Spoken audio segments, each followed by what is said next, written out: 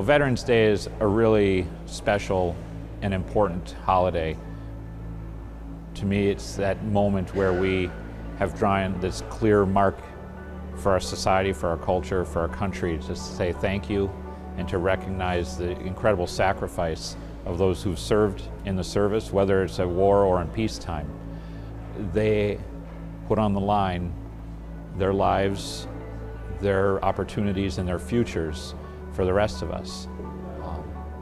Many of them have friends who didn't come back, who didn't get to experience the rest of life that we all do and that those who return do, and they bear that burden that they're back and someone else isn't, and that they risk that future too is commendable and honorable and deserving of all the respect and attention that we can pay to it. And so having a special day set aside is so important, especially in the opportunity it gives us for sharing that with our children.